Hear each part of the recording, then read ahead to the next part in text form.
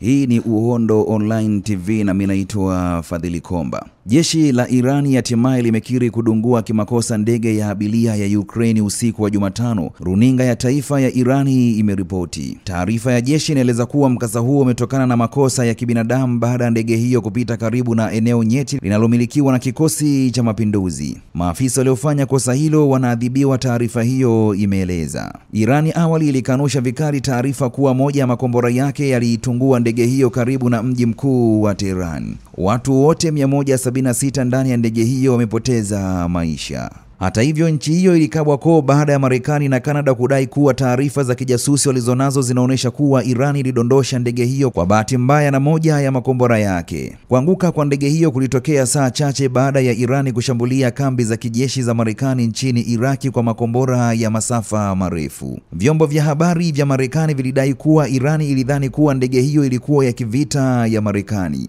wakati taifa hilo lilipokuwa likijiandaa kujibu mashambulio dhidi ya Marekani baada ya wao kushambulia vituo vyake vya kijeshi nchini Iraki kwa makombora. Iran ilirusha makombora kwenye kambi za Marekani Jumatano kama sehemu ya kisasi chake baada ya Rais Donald Trump kuagiza shambulio la anga lililomuua jenerali wa Irani Qasem Soleimani Januari 3. Kanda ya video iliyopatikana na gazeti maarufu la Marekani la New York Times ilionyesha jinsi makombora yalivyokuwa yakipita katika anga la Tehran na baadaye kulipuka alipokutana na ndege. Karibu sekunde 10 baadaye mlipuko mkubwa ulisikika ardhini. Ndege iliyoshika moto inaendelea kupaa. Rais wa Marekani Donald Trump siku ya Alhamisi alisema, "Nina mashaka juu ya kuanguka kwa ndege hii. Inawezekana kuna mtu amefanya makosa makubwa." Endelea kufuatilia Uhondo TV kwa habari mbalimbali. Usiache kusubscribe, like, komenti na kushare.